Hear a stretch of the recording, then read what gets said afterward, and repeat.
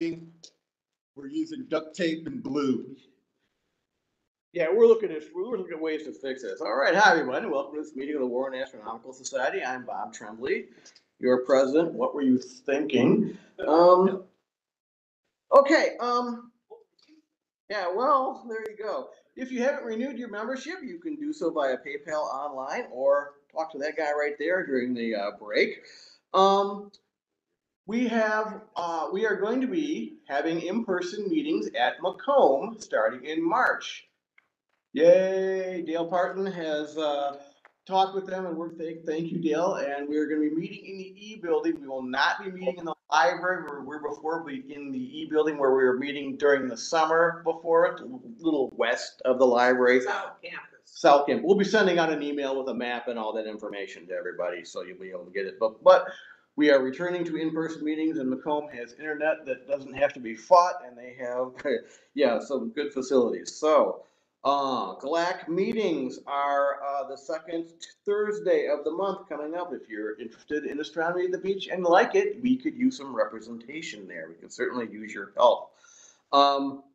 We could use some AV assistance. Adrian does not want to do it anymore. So if anybody would like to be an AV minion, we could use your help. He's having too much fun, so he needs some. Yeah, he wants to share the fun. That's right. Yeah, each time we're rigging it, we're making it work, but. You know, but he needs to be doing board stuff, not AV stuff. So we need to get some help with that. Okay, I had a meeting with our Metro Parks rep and a new volunteer services rep. And I created a document which I will be sending out to the membership.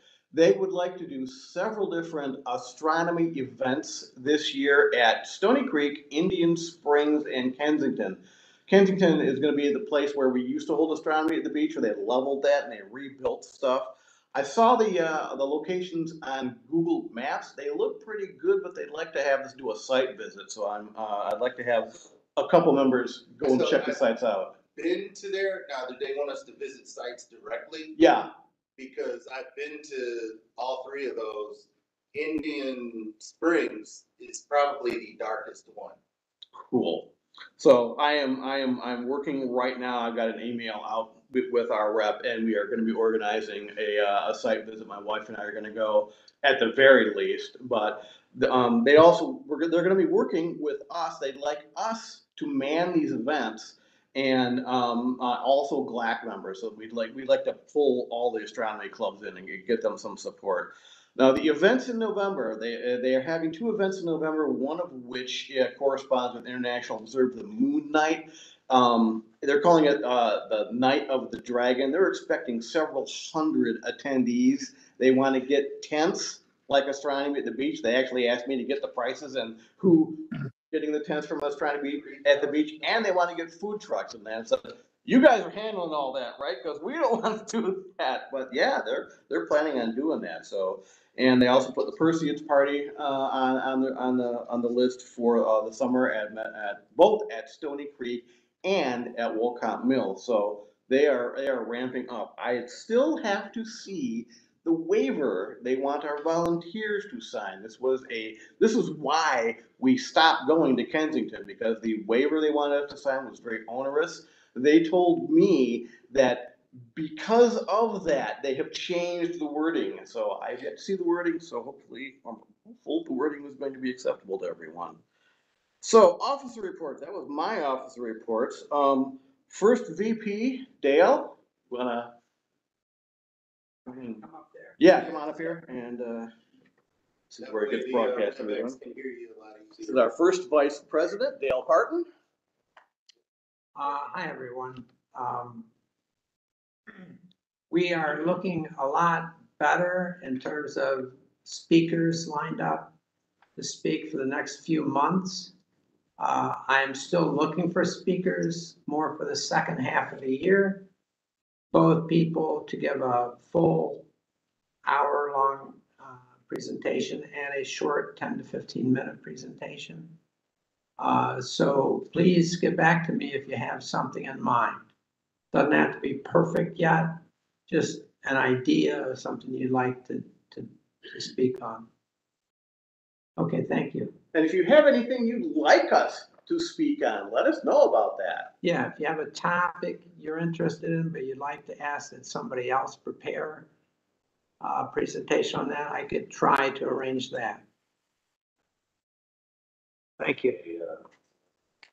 Alrighty, that was first VP. All right. Secretary's report. Whoa, What? chain of command. Sorry. Observing. Second You CP. know what's- Observatory report. Alright. Do you remember? I used to rule with an iron fist. Alright. Stargate is doing alright. The January open house was pretty cloudy. We had a Girl Scout group come out. Riyadh gave them the tour, talked about astronomy. We had a great time. We briefly saw the moon through the Michigan Nebula. That counts as a conjunction. So, February open house, 25th, Saturday, 6 p.m. It's gonna be crystal clear, the best observing. I am also your snack coordinator, so I'm going to be finding people to bring food to the upcoming meetings. I am also the discussion group coordinator, so if you would like people to come to your home and talk about astronomy, it's a thing we used to do in the olden times, come at me. And we'll get you scheduled. Thank you. Just gotta find someone to host. Or bring it to the observatory. Observatory would be the first stop. Okay, treasurer, Adrian. All right. My other job. Back up here, yes. Your real job. Yes. The real job. So, we have over 30,000 in the tank again in our account, thanks to you. I've watched way too much ASMR where they do that. Thanks to you all renewing your memberships. If you would like to renew your membership here, I got money. I got a PayPal thing. I can show you how to get to PayPal on your phone, or I will accept cash or check, and we will cash check. I think we have Kathleen. I think you're okay. Good. But that's great. We could hear you because of our rigging setup that we made work. So, okay, 30,000 in the bank, PayPal around 500 or so, and petty cash, we still have around 500 on hand in petty cash. So we can give you change for your snacks. We can renew memberships by check or cash. We can write down what your membership is. I'm also happy to report that we have a few Astronomical League renewals going on as well, which is nice. So I do recommend, because not only because I'm an Astronomical League member, I know members on the board of the Astronomical League. I do recommend either becoming or re-upping your Astronomical League membership. There are some benefits to it, one of which I believe Baton Rouge is the next conference, but then there's also online. There's plenty of online stuff you can do with the Astronomical League, with opportunities to win door prizes. If you go to the Explore Scientific Global Star Party, of which our own David, myself, a few other astronomy dignitaries are a part of. And that's every Tuesday night, usually starting around 7 p.m. Eastern Standard Time. You can log in. If you're interested in logging into that, let me know and I'll send the link. And other than that, if you have other questions about the Treasury, come and see me and I will make up an answer for you. Most of it will be true. And any questions about membership, you can ask. You can check the warrenastro.org site. That'll lead you to the PayPal site, which is the best and fastest way to send in your dues. If you still want to mail it in to our post office box, it's listed on that website as well. Oh, I have taken up enough time. I will now transfer it back to our president. Right. Thank you, Adrian. Outreach, Kevin, are you available? Can you an outreach report? Can you hear me? Yes. Thank you.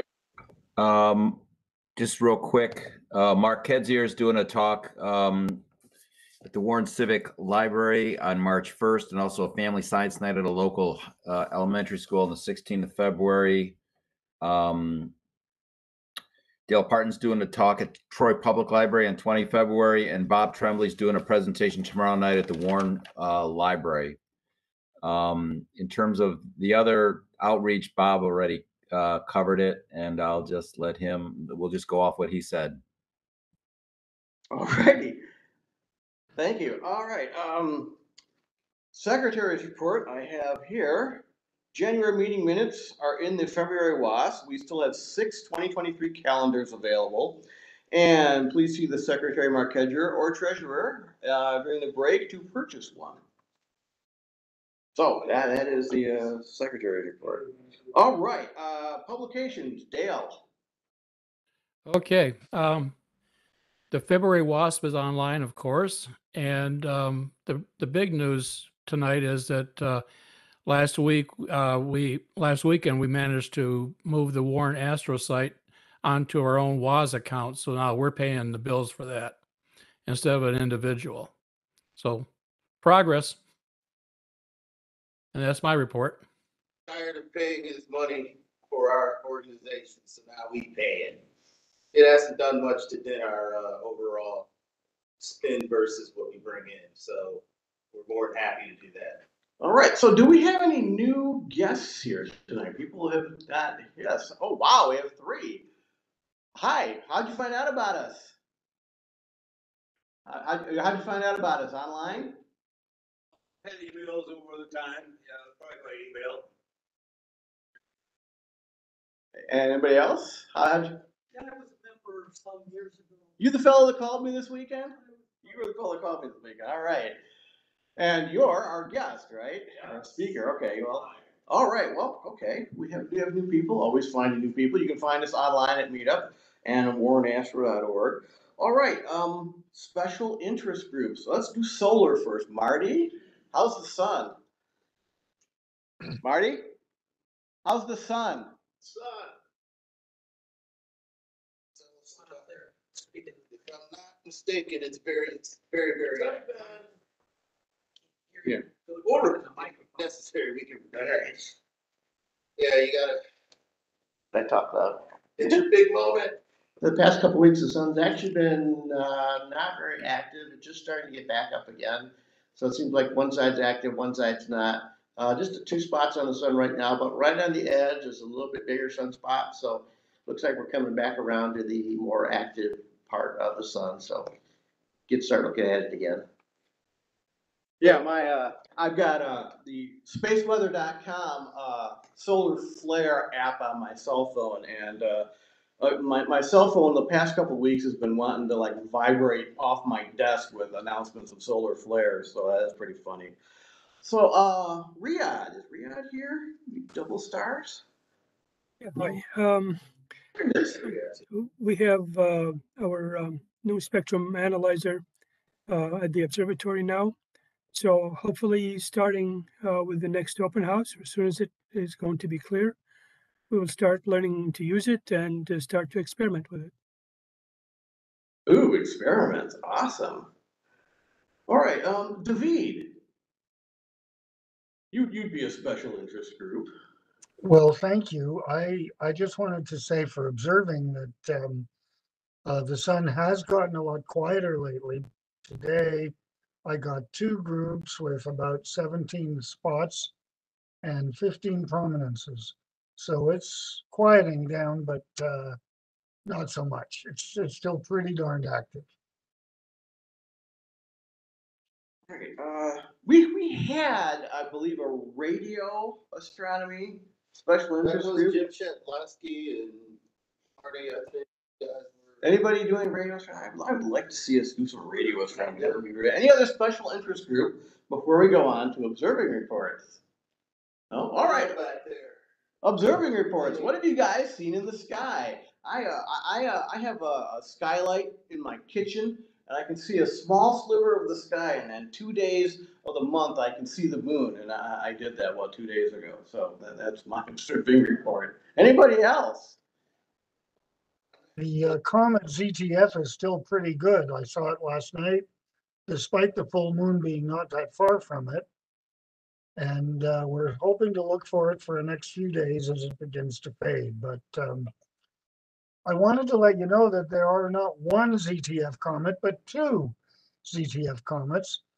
The second one is fainter. It was in Cassiopeia, and it's heading away from that now. And I'm hoping to see it at some point in the next couple of weeks. And so that's my observing report. Yeah, I'm a little confused about this, the green comet ZTF. I keep seeing the news reports saying that, it's not gonna come back for 50,000 years, but on the JPL small body database browser, it's listed as a hyperbolic comet, which means it ain't coming back. So which is it? It ain't coming back. I would definitely believe JPL Horizons or the Minor Planet Center way before I would believe the regular press about anything Press, yes. comets. Okay, does anybody have any, yes, Mark? The comment? Mark, you want to come up? And about this green thing, the only way it gets to be green is if Had you the first take day, a picture open, of it and and add the green from Photoshop. Otherwise, I don't think it's any greener than any other comet is. yeah, agreed. So saying, first Friday of every month, Cranbrook's open for free, and the observatory is open on Friday nights also. So last Friday was actually a really clear night. I was able to come up. A lot of people up here. We had a lot of people actually backed out the observatory door. So a lot of people got to see the comet. It was almost a full moon night, so the skies were kind of bright. So yeah, through their 6-inch refractor, could barely see the comet, but it was there. Do you have that information in the WASP about the Friday nights? I don't think so. Ooh, hey Dale, can we get that information about the free Cranbrook nights in the WASP? I'll get you in contact with Marty. We'll get that in the WASP so we can get our membership to know about it. Okay. Thank you. If anyone else has an observing report before I go, now's the time to share what you may see. Anybody observing reports? We're gonna get some pictures now? We might. Awesome. Wow, Yes. Kelly is waving his hand. Go ahead. Kelly. Kelly? Oh, I'm sorry. I didn't know if it was me or not. I didn't hear my name. I saw the comet the night of the 31st, and it was way up in the sky, maybe 60 degrees up, and it was close to the moon, so I was surprised to even see it. But it looks, I didn't see any of the tails that were in the pictures that I've seen around that time, though. And I was using 10 by 50 binoculars and got maybe a centimeter by centimeter speck of frostbite. But it doesn't hurt anymore, so I'm good. Gonna share an image because of our bandwidth. I don't know that image sharing is such a good idea, but I will describe. There was something else going on for you observers. Where's Jeff? There was a conjunction of the moon and Mars again that happened, and it slid right underneath the radar because at the time Comet ZTF was getting to be its brightest that it would be in the sky. But in certain parts of the country, you could see Mars get occulted by the moon again. Up here, Mars and the moon got really close. I do have an image, and I will share it to anyone who wants to see it on break while we set up while we set up the speaker.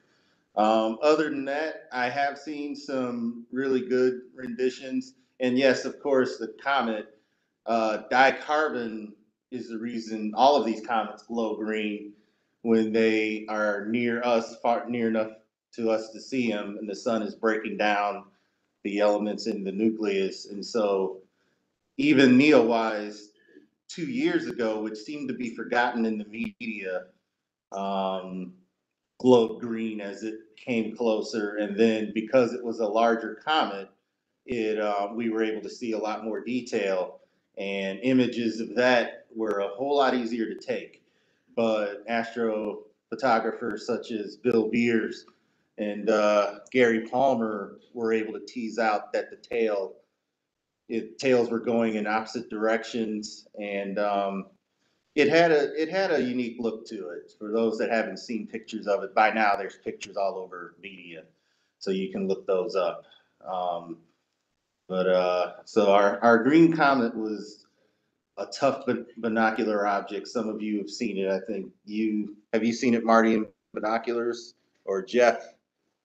Okay, so others saw it in the telescope. You know, Adrian, I have a photo I could share of the comet.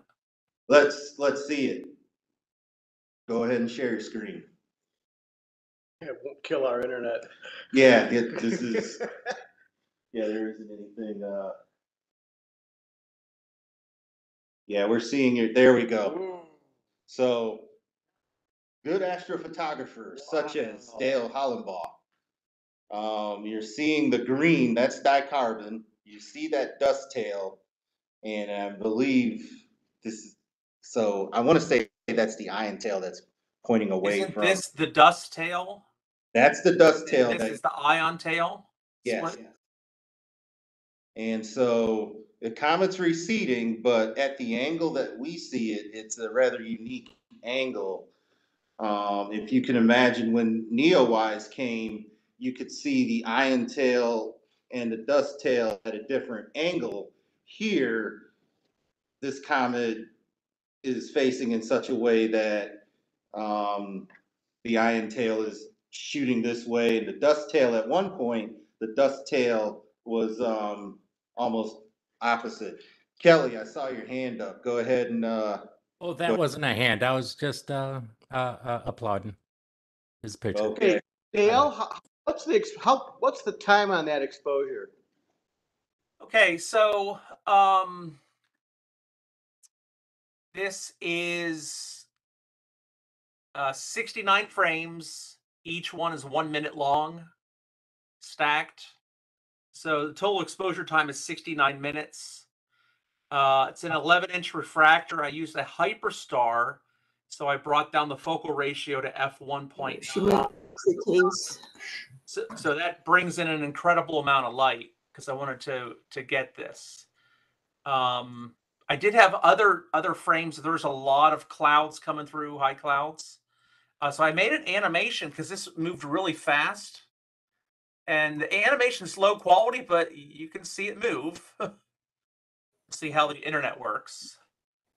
It's working fine. We can see it moving. So this is, oops, blanked out for a second on my screen. So this is a 4-hour, yeah, there's the clouds.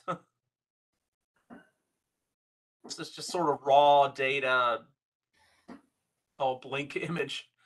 And then here at the end, the last bit at the end is actually what I used for my thing there, the last bit. But that's 4 hours, and it trucked across the sky pretty fast. So what constellation was it near when you took this image? Little Dipper, I don't. If I know it was due north of Polaris. Okay, I know it hung out. Yeah. Lapardus a lot for a while. Okay. Probably still around there. I can see it visually with my binoculars, but not the naked eye. I got too much lights near me. Yeah, we're gonna get an SQML reading from your site. Yeah, that'd be interesting. We want to know. That's one thing I've been doing is getting SQML readings. What that is I have a meter that checks sky darkness. And so we look up at the sky and we go, this is a dark sky. Look at all the stars. But for some of us, some skies are darker than the others.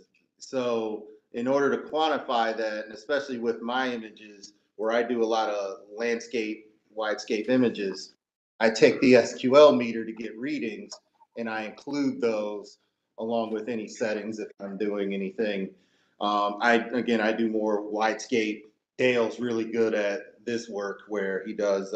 That's going in the calendar next year, right? Yeah, Dale Tibby. I think we have one calendar object. Now we just need another 11 plus to cover. We're working on it. But that's how I get accurate numbers. So when someone says it's dark, I can say, is it 20.2 49 dark, which is the edge of Bortle 5 and Bortle 4, is at 21.2 dark, which is northern Michigan. When I get to the UP, the number I expect here is 21.3, 21.4. And that's when the Milky Way begins to have color. Way over here in Oklahoma in the Panhandle, 21.95 to 21.99 at the best. Bortle 1 is 22 and above. Milky Way has shape, color, looks like the pictures that I take, naked eye. It is, and the rest of the Milky Way is easily visible. So those of you who know and love your dark skies, it gets darker, but we are finding with the SQM readings, other observation, those numbers are getting higher. They were rating these as Bortle 3 sites. Well, I have proof that they're Bortle 4 sites now, high Bortle 4. Still impressive, but not the Bortle 3 sites that they were in 2015 or 2018, something like that, when those readings. And this dark sky park, for those who can't see on the web, it's Lake Hudson, sits at the border of Bortle 4 and Bortle 5. It used to be a lot darker, but it is losing its light pretty fast. So those readings. Okay, any other observing reports before we have our short presentation tonight? I've got one of those SQ meters also. Mm-hmm. So there's some member who's gonna be going somewhere and they think, maybe this will be a useful place to get a reading. If they contact me, you can take mine, borrow, take it up with you, for vacation, whatever. Okay, thank you. So, do we have, before we start our short presentation, which will be just a minute, do we have any questions, like ask an astronomer? Any questions from the audience? Okay, then Dale, let's introduce our short speaker presentation for tonight. I'm going to say, if you had questions about what Dale Hollenbaugh said about his image, see us after the meeting. We got to get him set up, yeah. So let's take a few-minute break here and get our speakers set up. Well, no, this is David, right? Who's our first speaker? This is for Jacob Callums, Okay. our chef, who's going to give a short presentation. David's giving us all this presentation.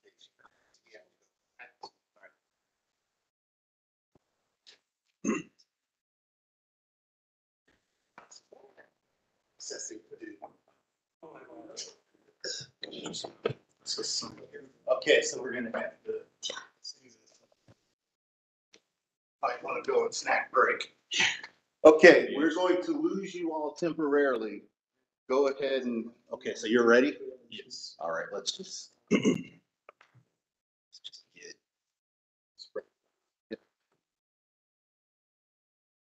Okay.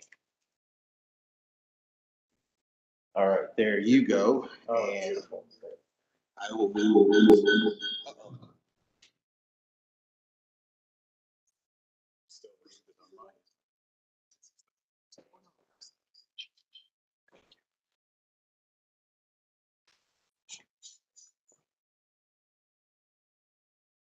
See, good to go.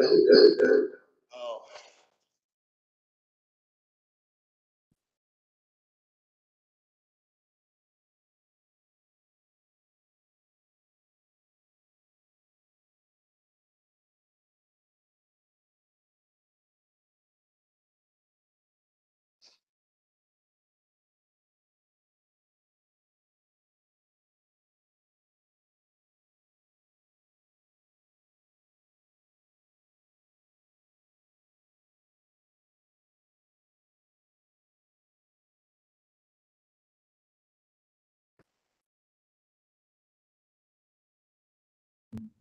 Unmute. Okay.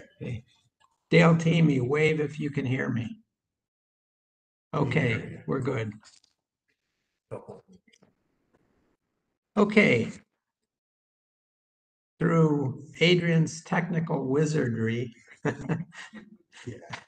I think we're good to go here. Tonight, our short presentation will be given by Jacob Callums. Is that how you say it? Callums. I'm really happy that he's here. He's a It's his first time here. He's a third-year undergraduate student at Wayne State University. He's majoring in physics and intends to pursue a doctorate in astrophysics. In preparation for that, he's currently doing undergraduate research at Wayne State on active galactic nuclei. He's also the president of the Wayne State University chapter of the Society of Physics Students and is a show host at the Wayne State Planetarium.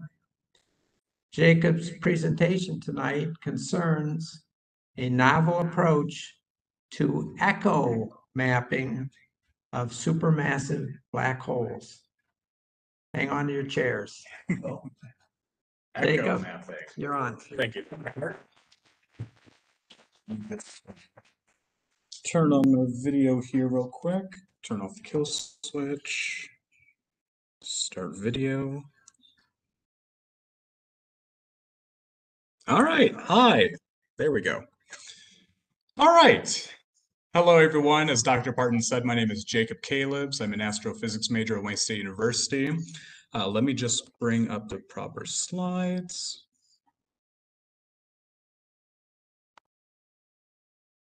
Okay. Yes.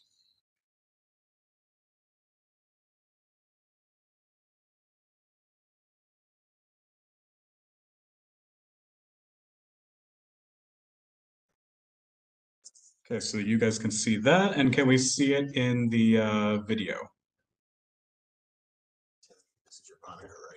Oh, that's what they see? Yep, that's beautiful. Awesome.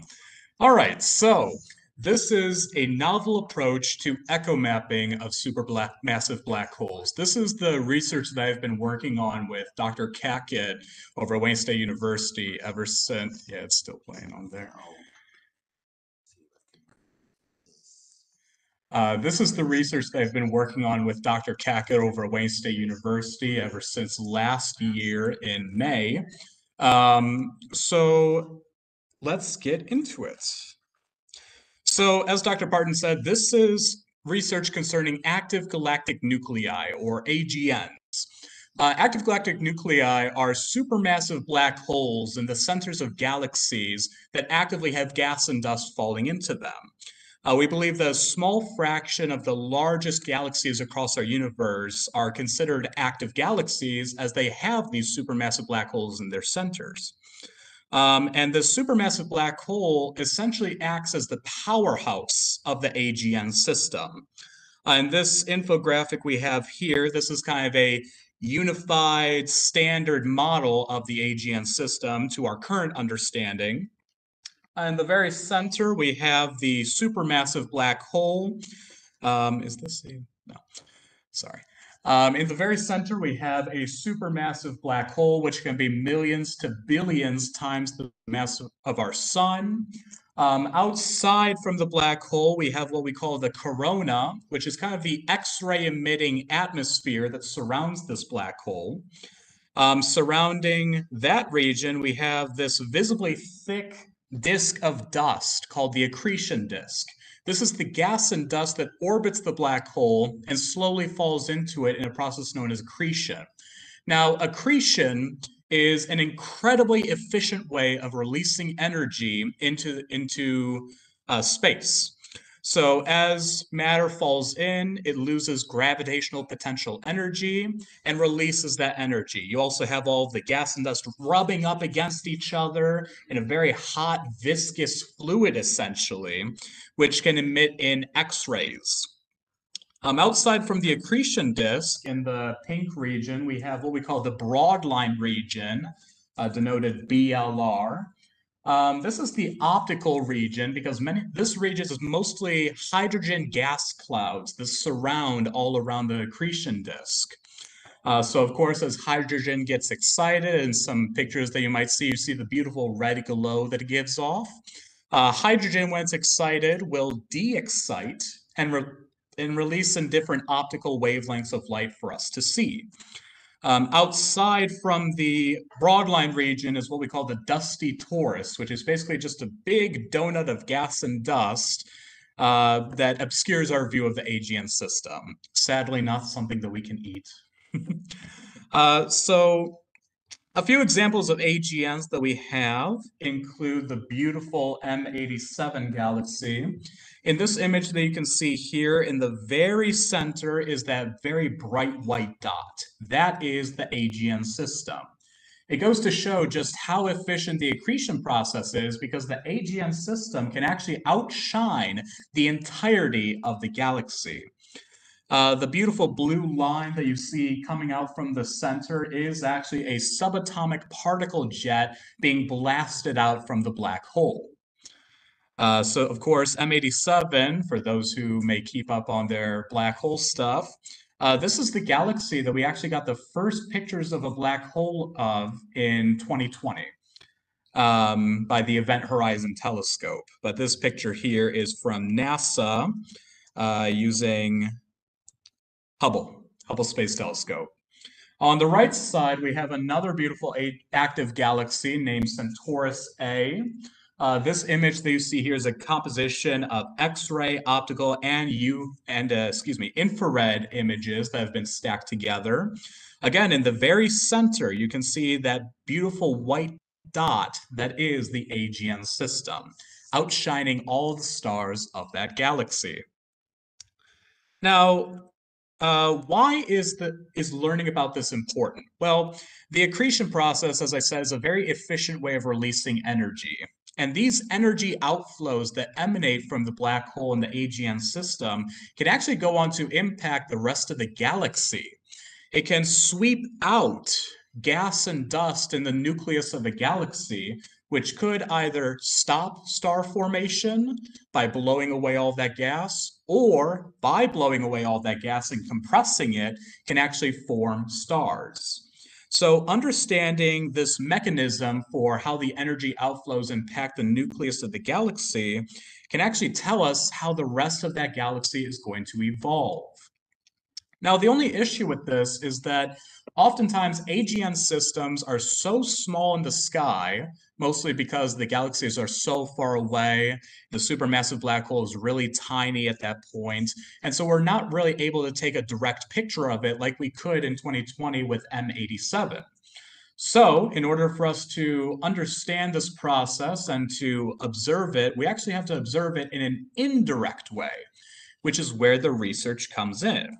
This process is known as reverberation mapping or echo mapping. It's analogous to standing in a cave and shouting hello and waiting for the echo to come back to you. Any of these walls that are nearby me, the echo is going to bounce back and reach me very quickly. But on the far side of the auditorium, the echoes take longer to bounce off the wall and come back to me. That's exactly what's happening here with the reverberation mapping technique. As I said before, the accretion process is releasing X-rays and other high-energy photons. So directly from the black hole, we see this continuum of energy streaming out from the black hole going directly to our eyes, or in our case, our different telescopes that make the observations, of course. But this energy is being emitted in all directions. So as we see in this infographic, from the black hole, maybe we have some of that energy travel out to a hydrogen gas cloud, such as in the broadline region. It will excite the hydrogen in that region. And of course, when it de-excites, as I said before, it will emit in an optical wavelength that we can see. So after traveling the extra path distance, it will then come back to us, but in a longer wavelength, such as the H beta line. So this, on the right side, this graph here gives us just a basic idea of what that data would look like. So the orange part up top is the continuum of energy. You see that it's varying because the accretion process is not very constant. We're going to have many variations in the data and the flux that we receive. And that goes on. We plot it over time. But then we also switch our detection so that we detect a different wavelength, specifically the H beta line, as I mentioned before. And we notice that the graph in blue looks the same general shape as the continuum of energy in orange. However, according to that dashed line, you can see that's shifted forward in time. And that is the time lag. It's the hydrogen gas cloud is like the other wall in this auditorium. It took longer for the energy to reach over there and then finally bounce back towards our eye. So because this is traveling at the speed of light, we can actually correlate this to a distance. Let's say that the two peaks there have a time difference of 6 days. That correlates to a distance of 6 light days. So now, using that measurement, we now have an average size scale of the AGN system and just how large it is, at least to those hydrogen gas clouds. Well, the thing about this is that that is only giving us one single measurement. Okay, the system is 6 light days in size. But many of these regions that we're looking at and want to observe are actually an extended geometry. It's a big cloud of gas and dust. So if we want to learn more, we need much more than just one lag measurement. And that's where this novel technique comes in that I've been working on since last summer. This process is what we call a frequency resolved technique. In a simple form, this is taking a range of frequencies where the lowest frequencies are farther away from the black hole and the highest frequencies are much closer to the black hole. And we get lag measurements over that range of frequencies. Now, we can have a whole bunch of different lag measurements, but all of those will come together to describe a geometry, a shape of that gas cloud that we are observing in. So the goal of this project was to specifically target the broadline region in galaxy NGC 5548. It's a beautiful spiral galaxy. And this all came from observations in the UV and optical, which of course correlates to the hydrogen emission from the broadline region. So in terms of the actual data that was used, I'm using data from a paper done in 2017 by Pei. Again, from NGC 5548. This was a part of the AGN Storm campaign, which is a campaign to observe different AGN systems and collect this data. So you can see, just like a few slides ago, in the orange, we had the continuum of energy. The top slide here is our continuum of energy, which has been observed by multiple ground-based telescopes like LIC, Asiago, APO, and also from Hubble Space Telescope. The slide on the bottom titled H beta, that is coming from the broadline region, the hydrogen gas clouds.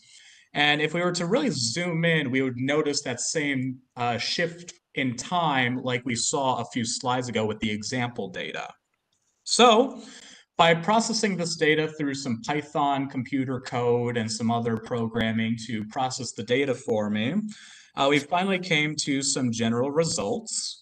Now, in this graph, we have our lag over the range of frequencies that I was talking about before.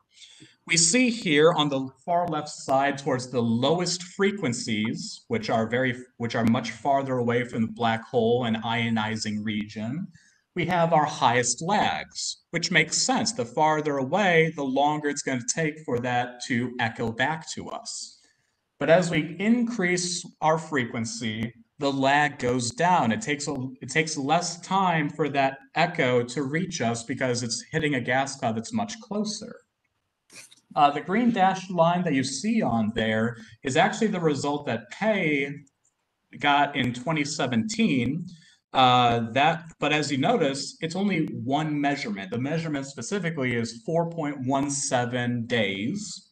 And as I said, that's only one measurement versus the 5 data points that I've collected, which describes a geometry. So we have our data. Now, what exactly can we do with this? How do we understand this data to figure out what is the shape of the broadline region? Well, we can create a few models. Now, these models describe different geometries. Let's say, for example, that I think that the broadline region is a torus, a donut.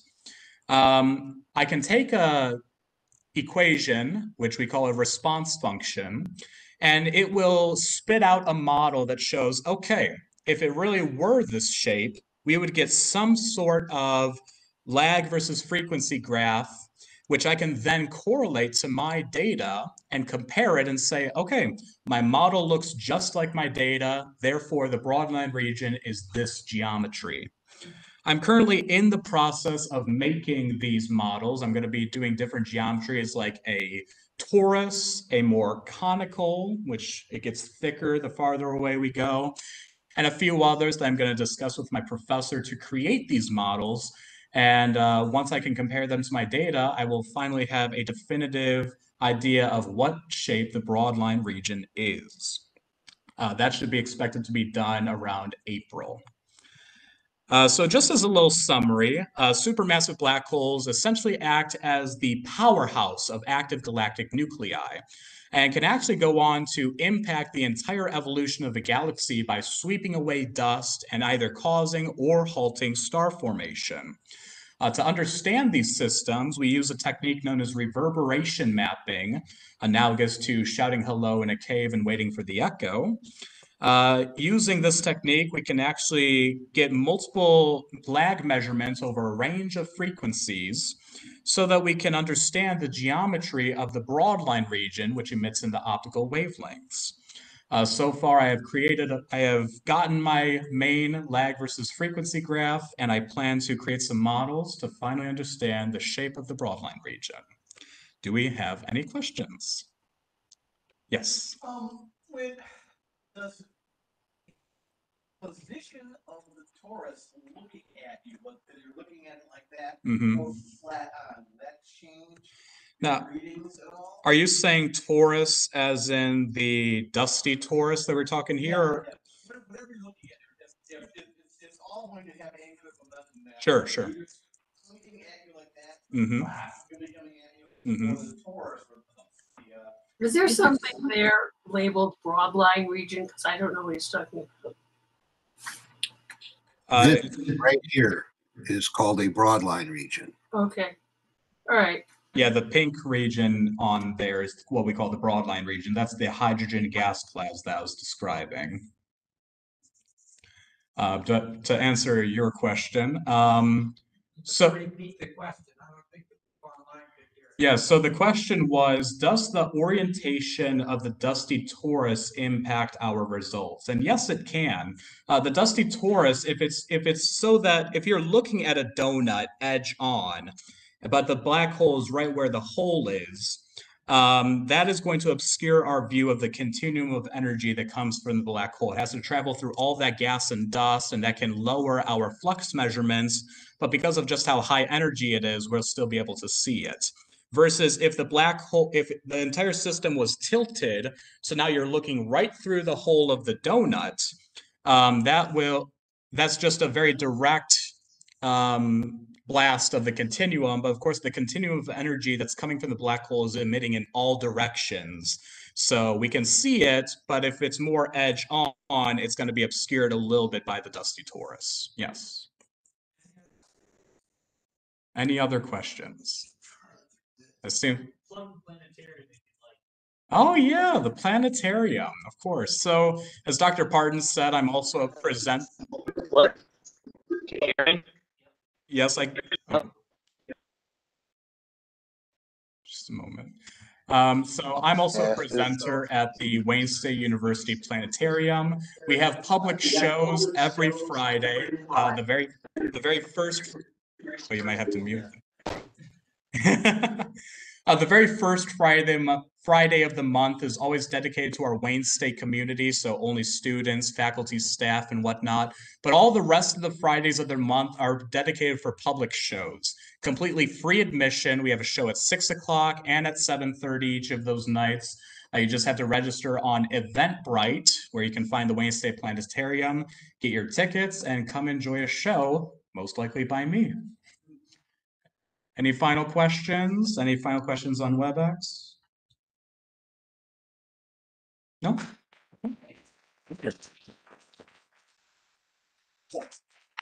Jacob, thank you very much. Really interesting. Very welcome. I think there were maybe a couple or so people who Michael came John Parker. in after we did introductions of new people. Yes. Can you introduce yourself?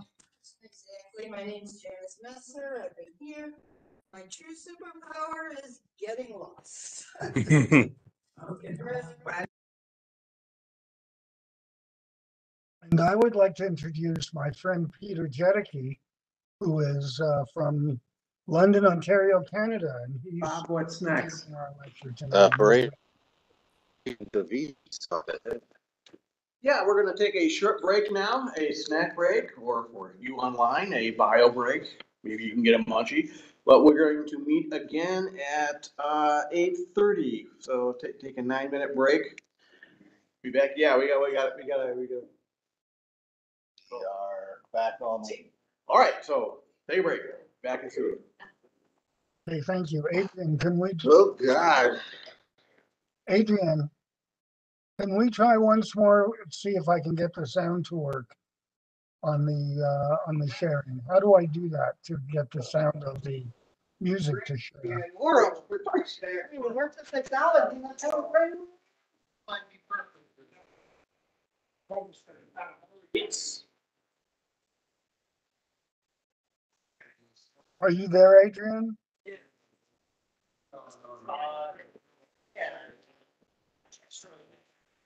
Or anybody who could help me see if we're getting the music? I don't think the audio is feeding through the Cranbrook system right now. I don't know exactly what your David? I mean, good turnout is.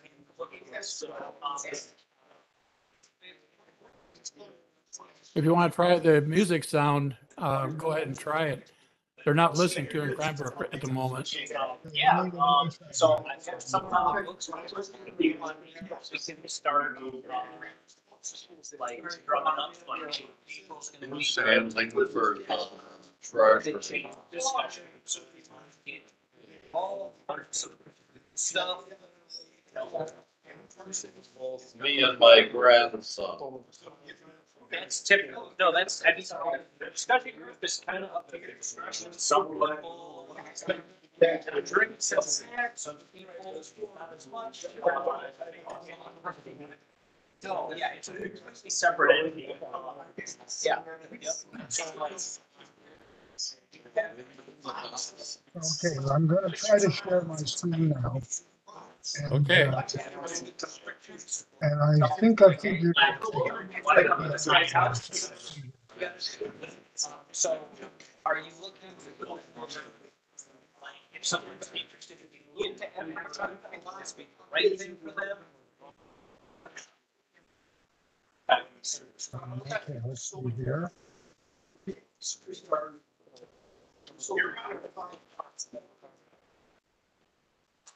Grab my phone, sir.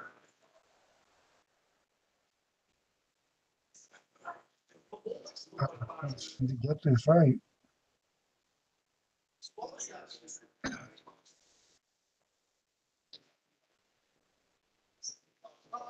Okay, now we're going to share.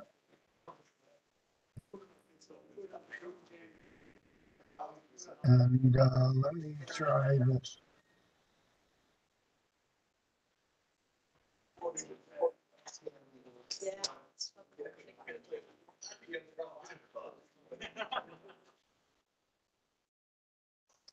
I can't seem to get this.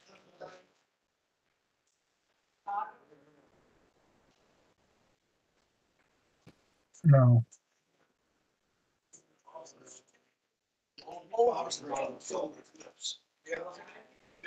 Experience about 2017.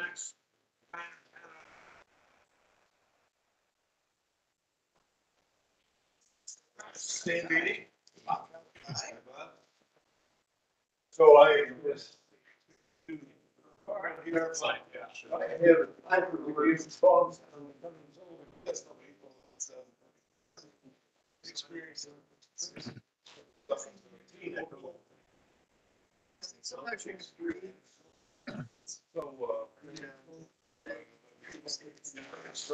Okay, I just can't seem to get it to share. Oh,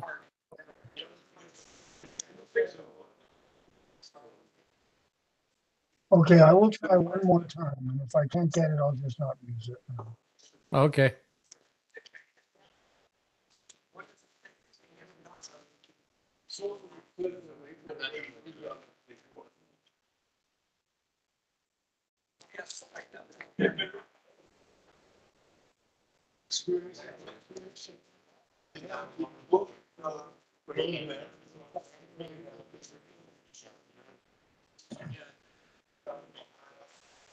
I have a question.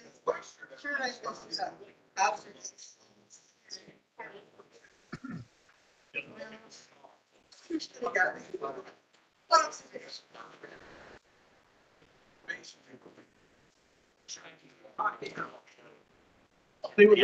Let's have you give it, right, the presentation.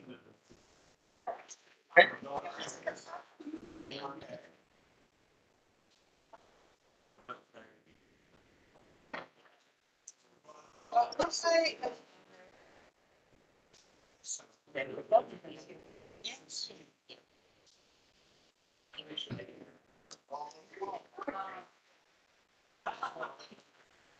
Hey, it should be sharing now. You're starting to share content now.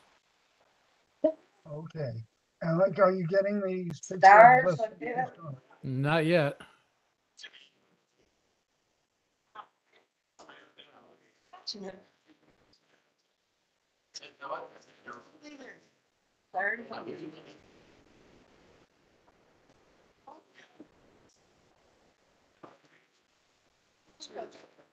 It seems to be stuck at starting to share.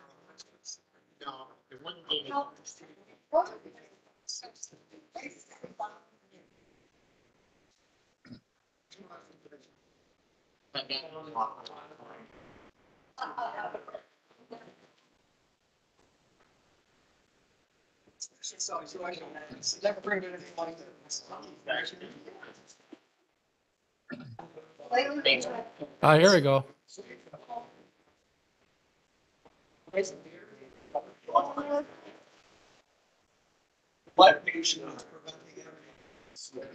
Okay, so are you seeing the first sketch of our comet? Yes, I'm seeing the whole PowerPoint program there with the first slide showing. Sure, it's fun.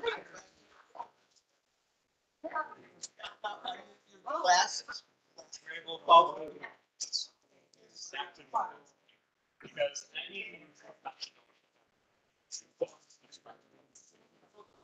any talk 15 minutes. 30 minutes divided once. Working like again. So very glad you enjoyed it.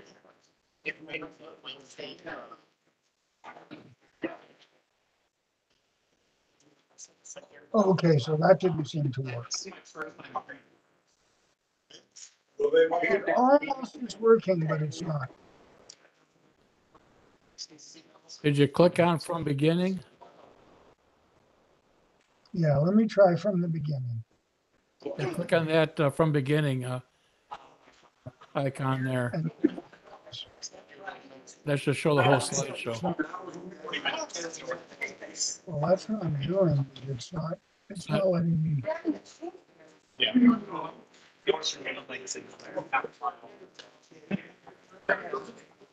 I have trying to save for a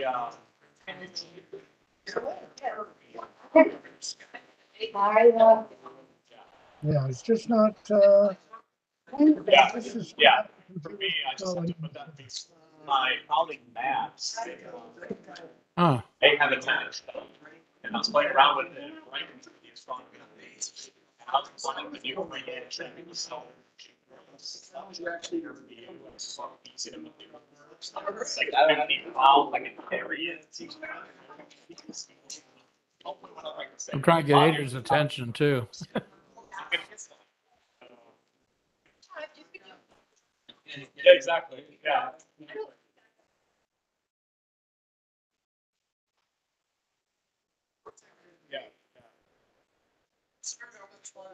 Okay, I'm gonna stop. I'm not gonna.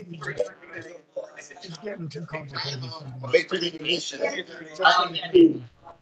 Yes, all right, I will be at one of these events. It's awesome. Thank you. It's 8:30, so everyone get back to your seats and let's get ready for a presentation. Okay. David, can you hear me okay? I can hear you just fine.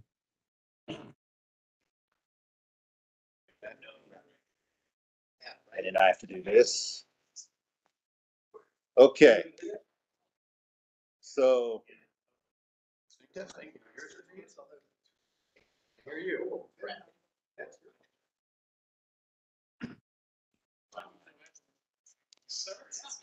Okay. Oh, you know, what Okay, go ahead and test, David.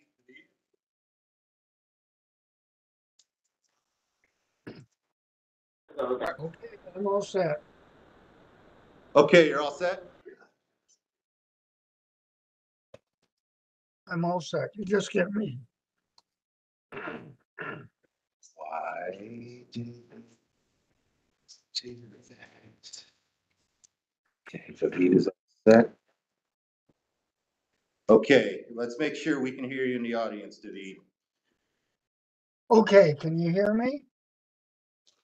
Yeah, I can hear you from here. Let's. Oh, great. Okay, at least you can hear me. That's the important part. Okay, we're ready for our main speaker. David Levy. I have to say, David, I learned some things about you, and they were all impressive.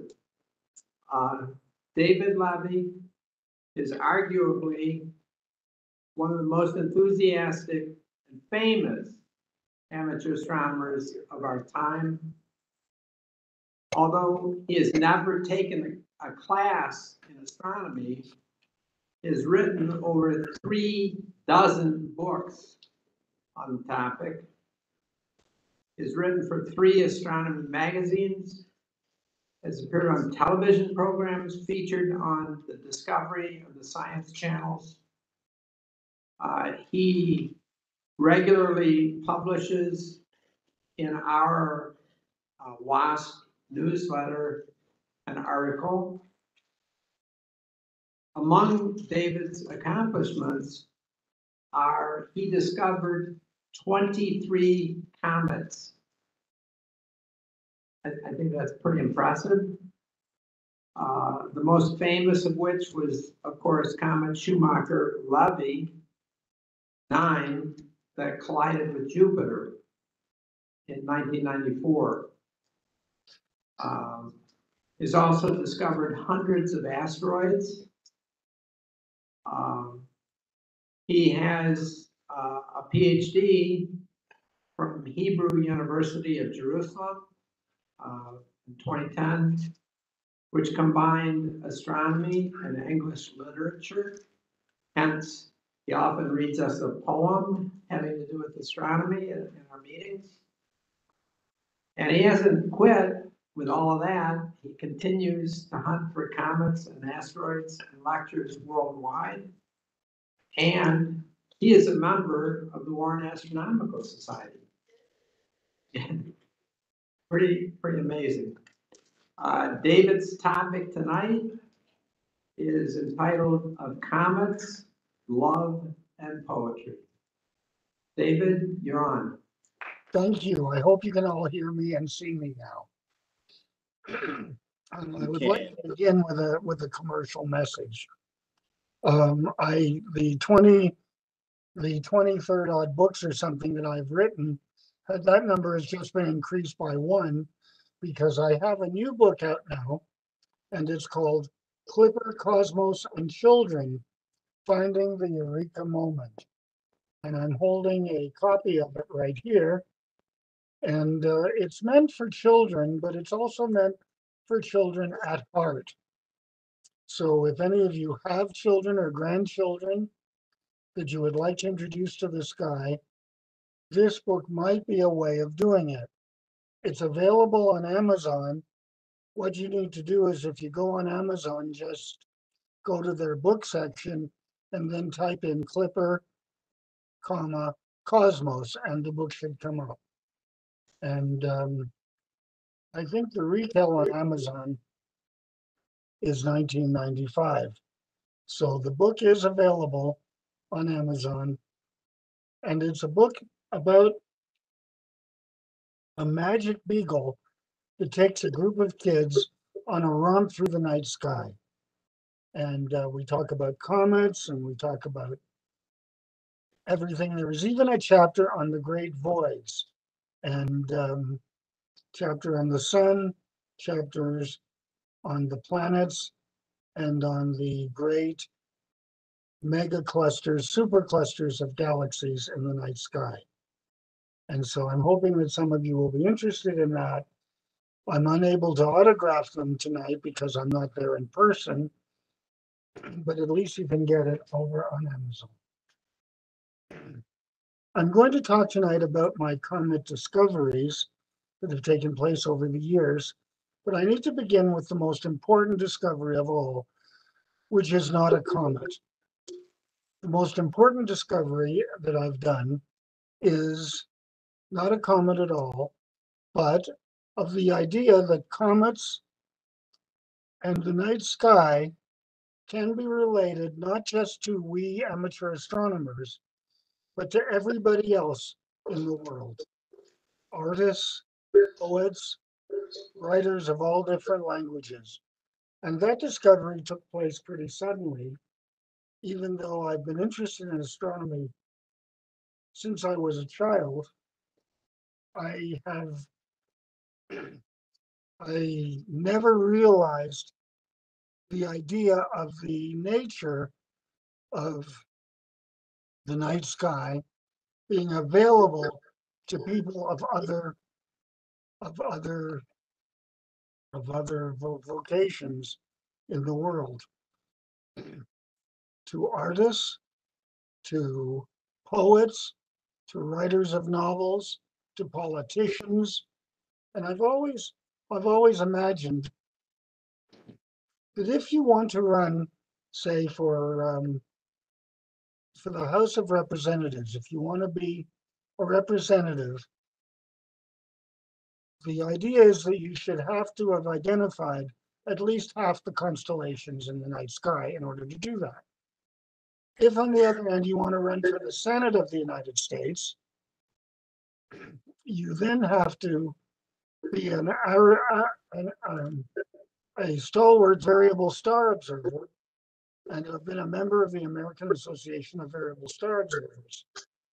If, however, you want to go all the way and run for President of the United States, I think you have to have discovered not one, but at least 2 comets to be able to be eligible for that.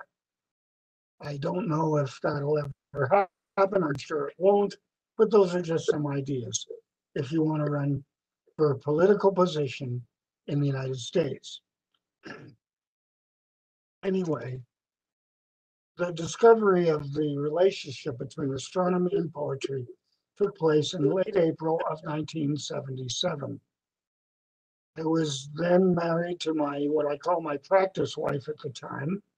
That was a marriage that did not last very long. But we were in Montreal with a group of amateur astronomers observing the Lyrid meteors at the end of April of 1977. The very next day, I was scheduled to leave for Kingston, Ontario, to meet with my proposed thesis administrator. We were going to discuss what I was going to do. I still had no idea what I was going to do.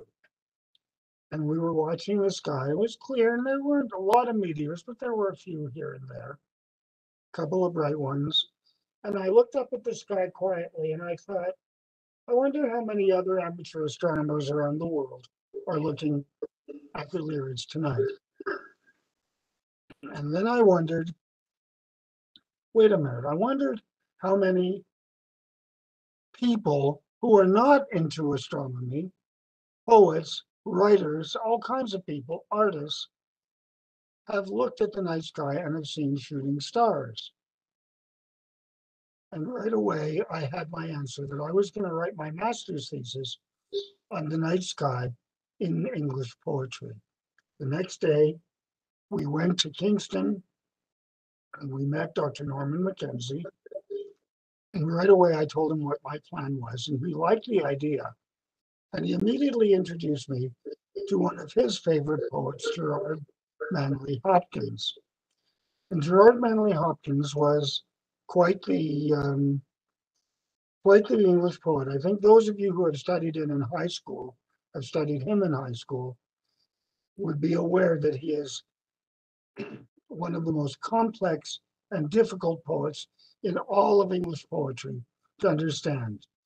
He has very complex rhyme schemes. He's very difficult to read, very difficult to interpret. And I think for most of us, the best thing about Gerard Manley Hopkins is when we finish studying him and we can go on to another poet. This is really quite true about Hopkins, with the exception of one magic poem that he wrote when he was a student at Oxford University at Balliol College. He witnessed the passage of Tempel's comet, and he decided to write about it. He decided to write a poem about the passage of a comet, the idea that a person can actually be compared to a comet. I am like a slip of comet, scarce worth discovery. In some corner seen, bridging the slender difference of two stars, come out of space or suddenly engendered by heady elements, for no one knows.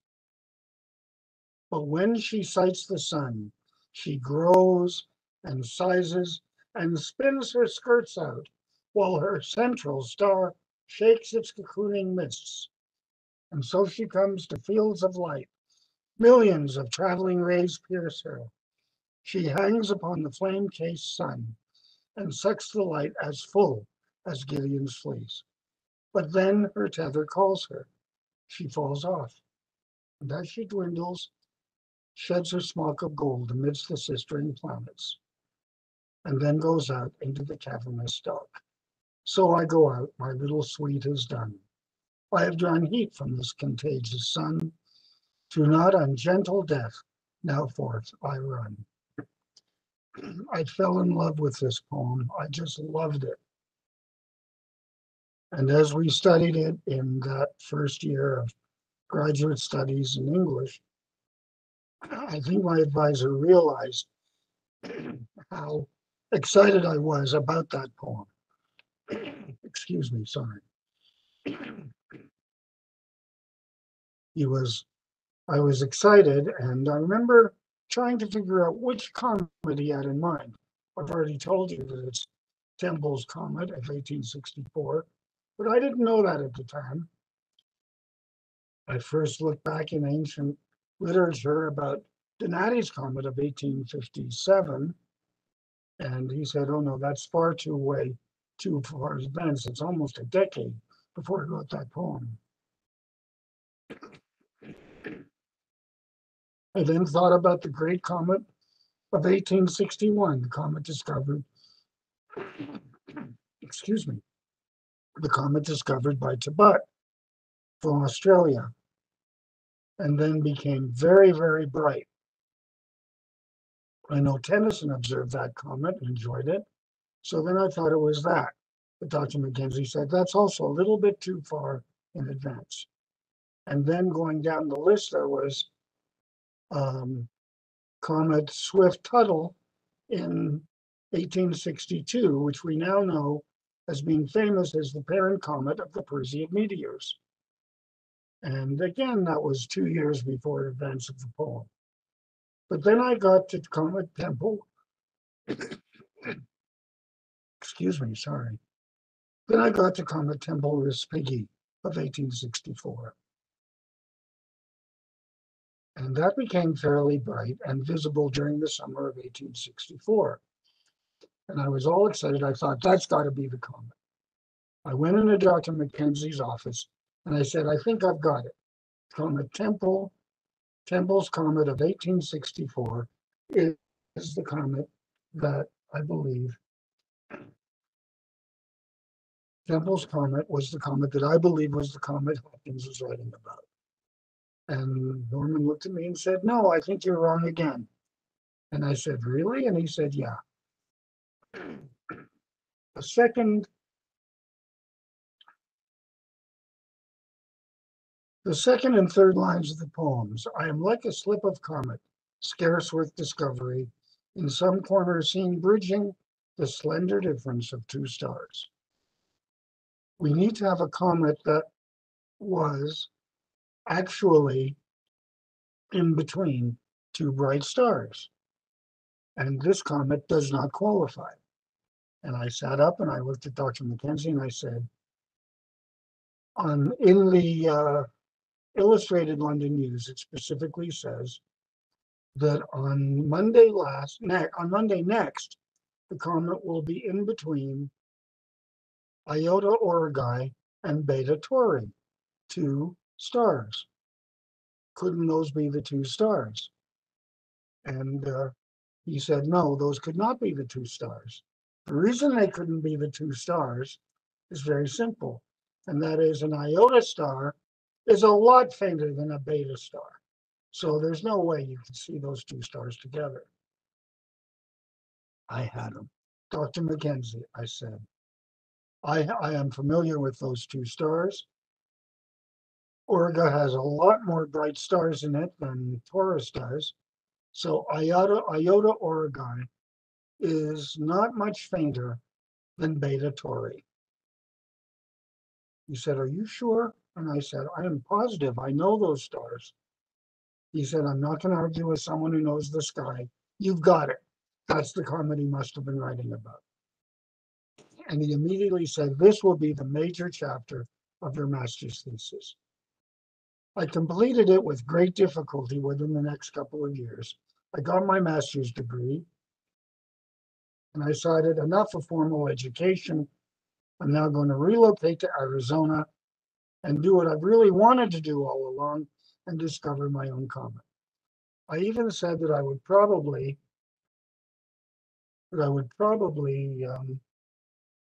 be happy to discover one comet, maybe two, but certainly one, and then move back to Montreal where I belonged. I started back down there. The first season that I was there was a very beautiful, clear autumn sky. It was clear for, I think, over 70 nights in a row were clear. I was able to do a lot of searching for comets. 1979 turned into 1980, 1981, 1982, and 83. And with all of that, even though I was doing hundreds of hours of searching for comets, I had yet to discover a comet. In November of 1983, I did make an independent discovery of Comet Hartley-Iras. Excuse me, sorry about my voice today. Anyway, so I missed that by just a couple of days.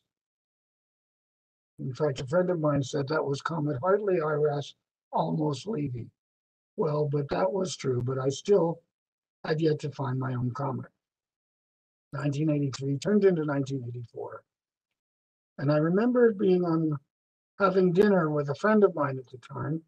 That friend has since passed on. And but we had a wonderful dinner, and we're talking. She was going to lead a lecture in the planetarium, of course, which goes back to the first lecture that we heard this evening. And so as we're talking, I'm kind of looking past her out the window, and I'm noticing the clouds beginning to dissipate. And she stopped talking and she looked at me and she said, it is clearing outside. And I said, uh-huh. She said, you are going to leave me here, aren't you? And I said, you're going to abandon me here.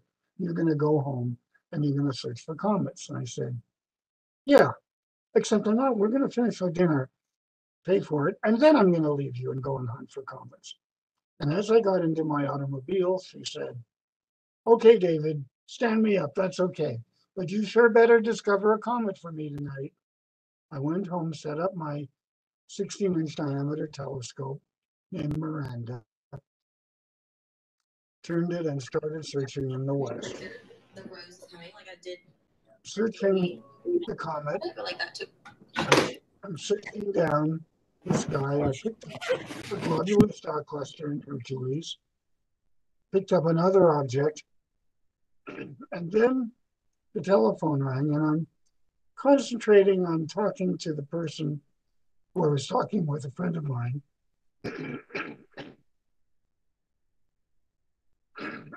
Excuse me again. And with an eye of the eyepiece, I'm searching for comets. And then my telescope alighted on NGC 6709, a very nice, pretty open cluster. And right next to it was a fuzzy spot that I hadn't noticed before. And in the middle, in mid-sentence, I cut myself off and I said, oh my. And my friend said, what do you got? Is it a cluster? I said, no. It doesn't seem, it seems to be nebulosity, but there's no asterisms, no stars involved. And it is very close to the open cluster 6709. I took out my map, star map, and made a little sketch as to where it would be relative to the nearby stars. And we continued talking for a few moments while I'm looking at this thing, and suddenly I said, I better get off the phone. I need to take care of this. And I looked at through the telescope again, and I thought, Levy, you really don't know how to sketch, do you? Because you put the telescope, you put the object right next to this cluster, but the comet as it's moving, as the object as it's sort of moving along, is a lot closer to the cluster than you drew it. So draw it again. So I put X's through the sketch and I put the comet. I did another sketch of the object. And then I looked again and the object was even closer to the cluster now. And I said, this is the second time you blew it. Do a third sketch. And then the thought entered my head. That is a moving object. It's a comet. And after 917 hours and 28 minutes, I had discovered a comet. But was it a known comet? I didn't know. I called a friend of mine, Brian Skiff, at the Lowell Observatory. He answered the phone. I told him I had something, but I'm pretty sure it's a comet, but I'm not certain if it's known or not. And I gave him the position. And the phone rang again about 15 minutes later. And he said, send a telegram immediately. That's a comet. And it's a new one. So I sent a telegram. It's the only one of all the comets that I've found in my life that I've been able to send one telegram for. All the rest I did over email. And I gave the position and the RA and the deck and the magnitude of about 9.5. And I sent it. And then I called the person I was talking with before to resume our conversation. He was no longer interested in what we were talking about. He said, I had a feeling when you didn't call me back right away that you had spotted something interesting. And we talked about it for a while, got off the phone, took a long, long walk that night, and came back. And it was really very, very special. It was very, very special that I was able to come back. By this time, the comet had set, and all I had to do was wait. I felt that I'd been climbing a cliff all those years, and I was going up, and that on this night, my left hand had finally reached the top of the cliff. and I was spending the next day putting the rest of me over the top. Would it be a new comet or not? The next night I was out observing again, looking at the comet. Obviously it moved quite a bit past NGC 6709. And while I was looking at it, the telephone rang. And it was the director of the Central Bureau for Astronomical Telegrams, Brian Marsden. He said that another amateur astronomer, Michael Rodenko, just about an hour ago, reported the same comet. So we are going to name it Comet Levy-Rudenko. After 19 years, I had finally found my first comet. Hung up the phone, and I really just couldn't say anything. I could hardly speak. And I took another long walk that night, and that became my first comet. It didn't take too long for me to find my second one, just a few years later in 1987, and my third one just about 100 hours after that at the end of 1987, and then a fourth one in 1988. 2 weeks after I found that fourth one, another comet, Shoemaker-Holt, was discovered. And I got a letter from Gene Shoemaker saying that it was interesting that you reported this, your latest comet discovery, because we were actually searching for it to get an image of it when we alighted on our own comet, Shoemaker-Holt. And it was actually kind of an interesting story because we set the telescope to where we thought your comet was, took an image of it, and Carolyn looked at we developed the film. Carolyn was looking at it. There was the comet. And I came down to take a look with her. And I'm saying, Carolyn, you got the totally wrong position. You got the RA and the deck mixed up somehow. And, oh, that's why I can't identify any of the stars in this image. And yeah, so they all laughed, had a good laugh about that. And Gene was about to go upstairs, and then Carolyn said, Gene, if that is not David's comet, what is this object that we're seeing here? It turned out they had discovered a new comet. And that comet became very interesting because about 12,000 years ago, there was one very large comet that split, and it was probably at aphelion that the comet actually split apart into two pieces. And the two of them came together. Comet Levy was the first one that came by, and a couple of months after that, Comet Shoemaker-Holt, the other component, came by. And so they got an interesting article about the splitting of comets. This was an unusual case of a comet splitting at aphelion. Very interesting. Anyway, the end of that year, I finally met Gene and Carolyn for the first time. We went observing up on Mount Bigelow for a while. And on the way back, we're all in the car driving down from Mount Bigelow back to Tucson.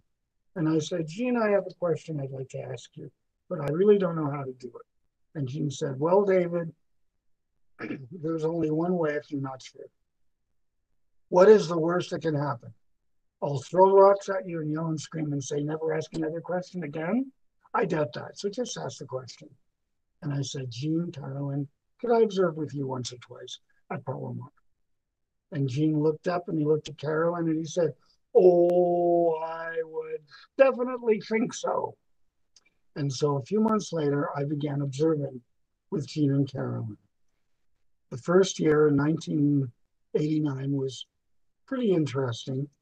No new comets, but in November of 1990, we did find our first Shoemaker-Levy comet, a periodic comet.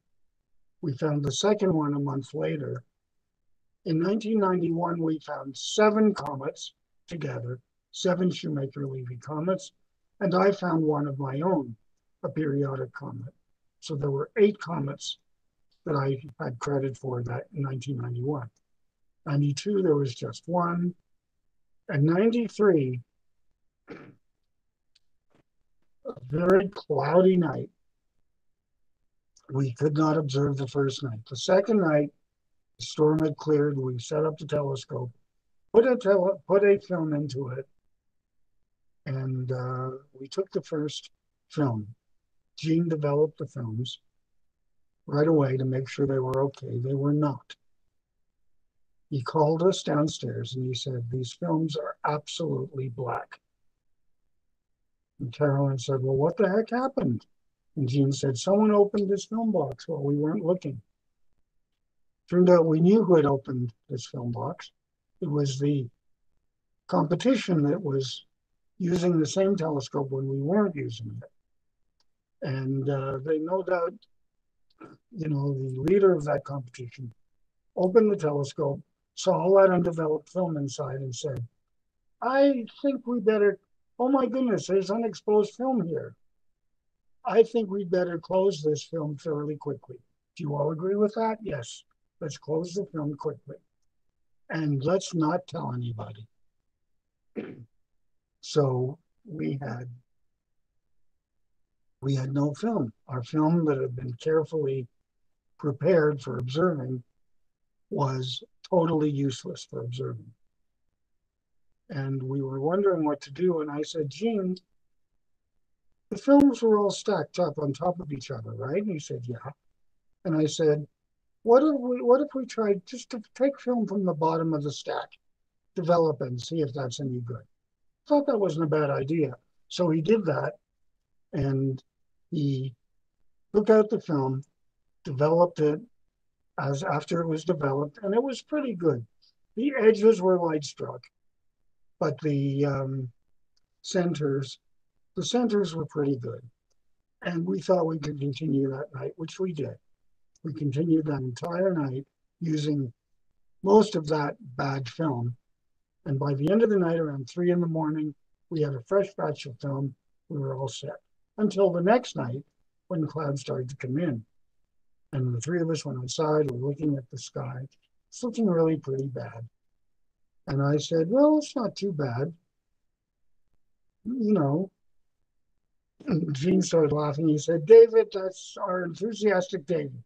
Always looking for a hole in the clouds. David, let me teach you something about how much this costs. Every time we slap a film into the telescope, it costs us $8. And I said, "Well, that's not too bad, $8 to risk a film." And he said, "That's $8 American, David, not that Canadian stuff you use."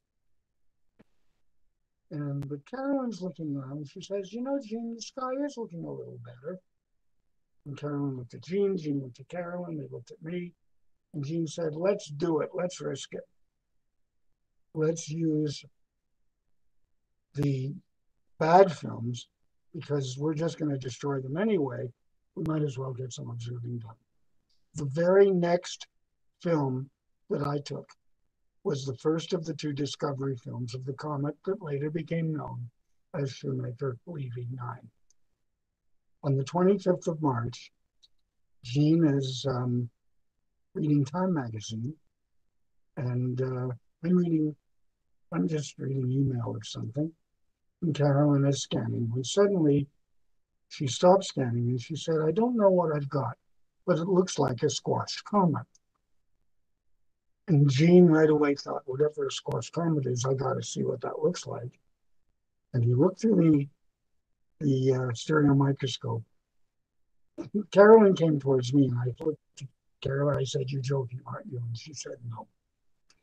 And Gene looked at me with a look on his face, which absolute puzzlement. I'd never seen that look on Gene's face. And I had to take a look at this. And the comet was really stretched out, but there were, beyond the individual inner comas of all of the 8 or 9 pieces I could see, was a bar of light that stretched out in either direction. And then going off to the top of the film, behind each one of those little inner comas, stretched a small tail.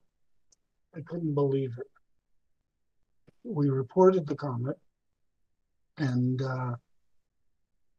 we just let it go. We described it as being most unusual. And the next day, the Central Bureau announced the discovery of Comet Shoemaker-Levy. And we let it go for a while. It was really very exciting, by far the most exciting comet we had ever discovered. And Gene suggested that the comet may not just be apparently near Jupiter in the sky. The comet may be physically very close to Jupiter, and the comet might have had a catastrophic disruption by a too close encounter with Jupiter. It turned out Gene was correct about that. 2 months later, on the 22nd of May, the weather was far, far better by now. And Carolyn was scanning. She would eventually discover a comet that day. But I'm reading my email, and suddenly there's an announcement from the Central Bureau for Astronomical Telegrams. The announcement had to do with Comet Shoemaker-Levy, now called Shoemaker-Levy 9. They said that it's now obvious that the comet is not really in orbit around the sun, but instead in orbit around the planet Jupiter. And that it made a very, very close approach to Jupiter in 1992. And that approach caused the comet to shatter, becoming into many pieces. It brightened the comet up a lot, allowed it to be discovered in March of 1993. We now know that it is in orbit about Jupiter. It is going to make another approach to Jupiter even closer than the one it made in 1992. It will actually come to within 3 Jovian radii of the center of Jupiter.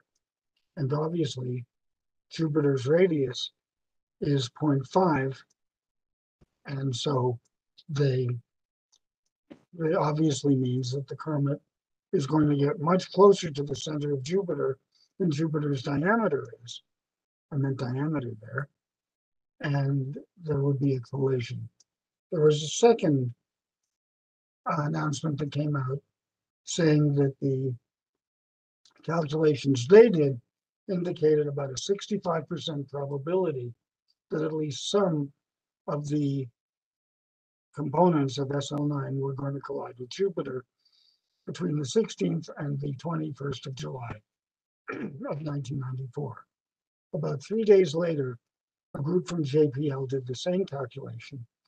They came out with a 90+% chance that all of the fragments would collide with Jupiter during that time. That was something. I remember the rest of that day, the three of us weren't saying very much because we were all hidden in our own deep thoughts as to what that would do. I remember in March of 1994, on a cloudy night, we're all sitting in the observing area. And I looked at Gene and I said, Gene, where are you going to be during Impact Week?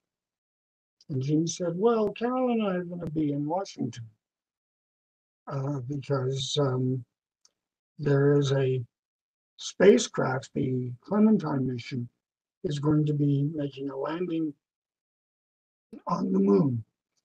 And we need to be there to deal with that. Where are you going to be? And I said, I'll probably be out here in California where the weather will be nice and I'll be able to look at the impacts as they happen. And then I looked at Gene and he was looking at me funny. And I said, where did you say you were going to be again? And Gene said, Carolyn and I are going to be in Washington. And then he glared at me and said, where are you going to be? And I glared back at him. I said, I'll be in California. Where are you going to be? And he stood up and he said, we're going to be in Washington. Where will you be? And I said, Gene, I think I'm going to be with you guys in Washington. And that sense of relief, he said, I'm so glad you said that. Because if nothing happens, if this turns out to be a bum and nothing is seen, we need to find a rock And we're gonna need your help to find that rock to hide behind. Remember, just before the impacts, there was an article, I think it was in Science News, I think, and the article said, beware, the great fizzle is coming. And we really were thinking that they weren't going to see anything. And as a lot of comets that pretend to be pretty bright as they get closer to perihelion, flop as they get too close to the sun and then just vanish, we thought SL9 will probably find a way to do the same thing with Jupiter. We won't see anything. But it still was pretty exciting. We all met there in Washington, actually in Baltimore, on the 16th of July. We're in the press room, and they're giving us advice on how to behave, how to hold our comportment during a press conference, how to sit. We put our jackets so that we're sitting on them so they won't appear to be wrinkled. And we're all practicing that when one of the people from upstairs, the Hubble Imaging Center, comes rushing down with a picture from the Space Telescope. And the picture showed a very bright image of a comet impacting Jupiter there. And boy, did that interrupt that interrupted completely the rehearsal we were having for that night's press conference. We ran to a computer to find news reports coming from all over the world. Everybody was seeing the impact spots. And so at that press conference that night, we had a chance to talk about the discovery of the comet, much as I just did now, and the preparation for the impacts. While we were doing that, Heidi Hamill walked in from upstairs with a photograph. And Gene was talking, and Gene stopped. He said, well, we have Heidi Hamill, who I think has some news for us right now. Heidi came in and she said, well, Gene said we shouldn't be surprised with what we're going to see in the next week. And I can tell you, Gene, you ain't going to be surprised. We saw a ton of stuff. And she showed that picture as raw as it gets right off from the Space Telescope of this very bright spot that's appearing on Jupiter's limb. And then she says, and that's just the first one, not the brightest one. We're going to be in for a hell of a week. That was quite some week. We enjoyed it to no uncertain terms. It was so much fun. We just had so much fun looking at the comet. We got to go to the Naval Observatory on the Wednesday night, right in the middle, and we saw a lot of impact spots. The next day, we were invited to the White House. We got to meet the president. It was President Clinton at the time. And just as the event was over, the actual event was held to celebrate the 25th anniversary of the Apollo 11 moonwalk. And just as that session was breaking up, one of the vice president's staff came to us and said, we'd like you to wait a while. The vice president wishes to talk with you. And we waited. He came in, and we had a wonderful conversation. It was not like speaking, it was not like anything political. It was like excited observers of the sky all talking about this comet. And I had at the back of my mind, you may be vice president of the United States, but I got to see the comet before you did. And I was thinking about that, and then Al Gore said, you know, I live on the grounds of the Naval Observatory. And I thought to myself, don't say it. And he went on and he said, 2 nights ago, walked to the observatory, and someone you know, pointing at me, was running the observatory that night. And I just knocked on the door and asked if I could come and take a look at the impact spots. And he let me do that. So I actually got to see them. And I thought, okay, so he even beat me to see the impact spots. Not too bad. That was a wonderful, wonderful week. And as the week ended, we were able to enjoy a final look through the telescope of just a few people. And it was just a very, very special time. I got back home, I flew back the next day, and finally got a chance to get my life back together.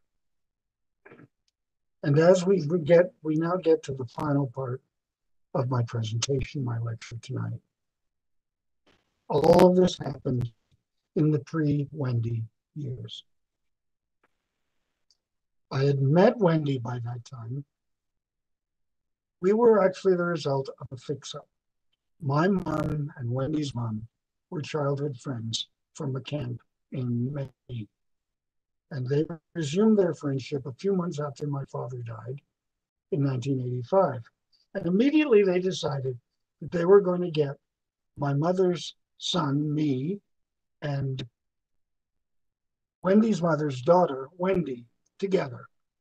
And they made it their mission to do that. And Mom thought about this, and she gave me Wendy's phone number and address, and I just sort of put it away.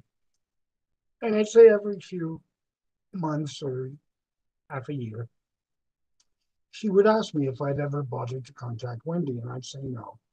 And finally, 7 years later, she asked me again. And I said, no, I haven't gotten around to it yet. Mom was really pretty angry. And she said, forget I even suggested it. I'm sorry I took an interest in your social life. Forget it. I took that as a challenge. The minute I got back to Tucson, I wrote to her. I wrote to Wendy. She wrote back. We finally had a conversation, and we finally met on July the 7th or 8th of 1992. It was a wonderful meeting. I remember seeing her dressed in her summer clothes. She looked like a goddess. I didn't fall in love with her at that first sight, but I certainly noticed.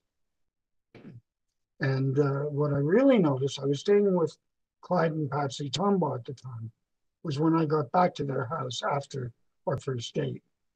And Patsy opened the door and she said, well, David, how was your date? And I looked at Patsy and I said, Patsy, I have just met Wendy and her sisters, the three most gorgeous women I have ever met in my life.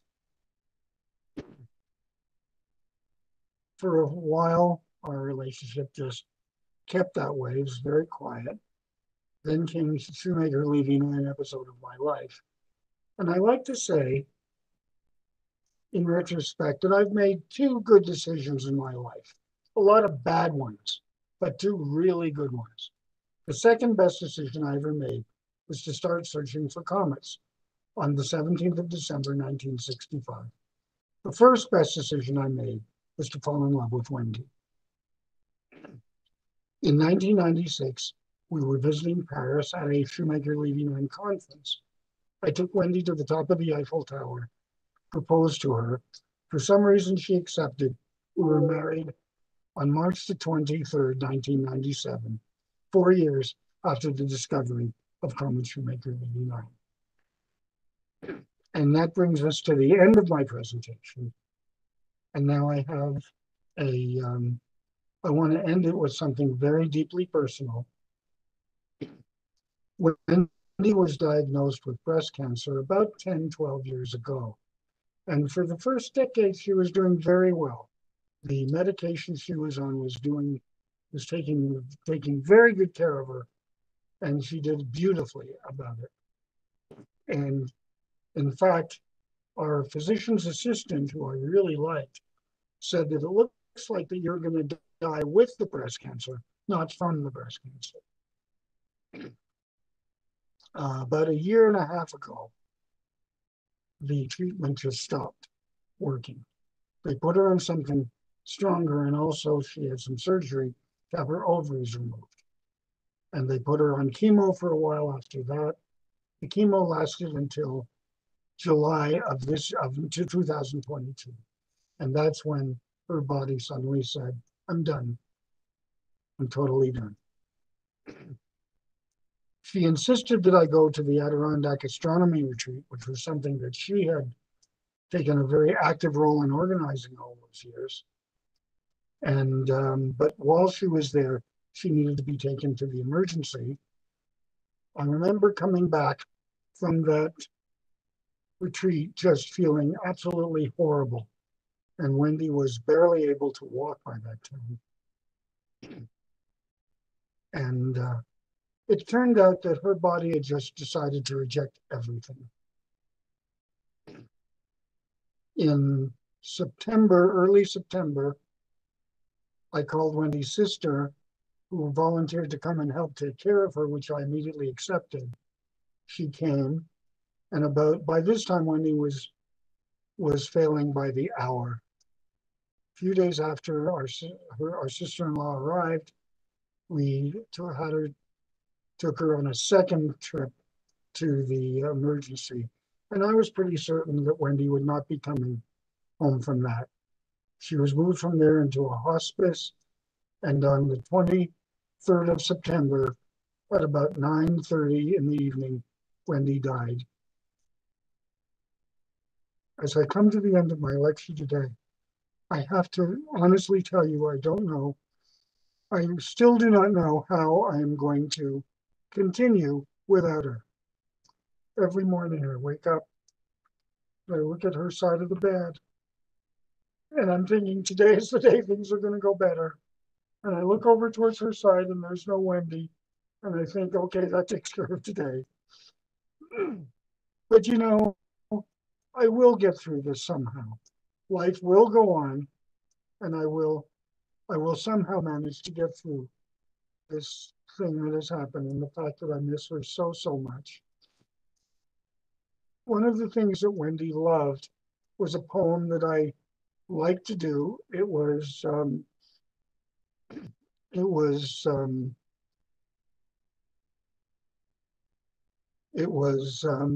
by Ralph Hodgson, written in like 1918, the same year my mom was born. And that was kind of interesting that we were able to do it. And I started to read it at the end of some of my lectures.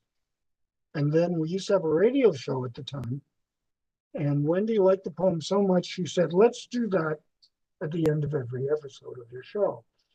And then whenever I get a chance, in fact, once I was giving one of the short speeches here, and it would be time to finish, and Wendy would come up and show herself in the camera, and we would both do the quote together.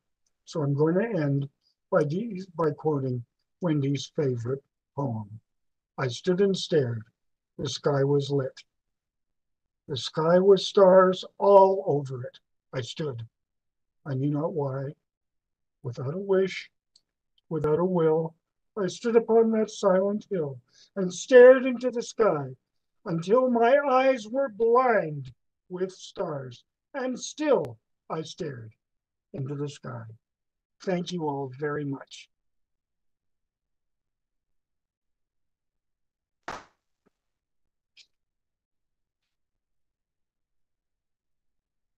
David, thank you very much for sharing. Do we not have sound? You do. Okay. David, thank you very much for telling us the story of the two loves of your life, your wife and looking for and discovering comets. Really amazing. You had a lot of applause here in the auditorium. I well remember Comet Shoemaker-Levy 9 when it hit Jupiter. Bam, bam, bam, bam, bam, bam, bam. Anyone have any questions either online or in the auditorium? I've got one.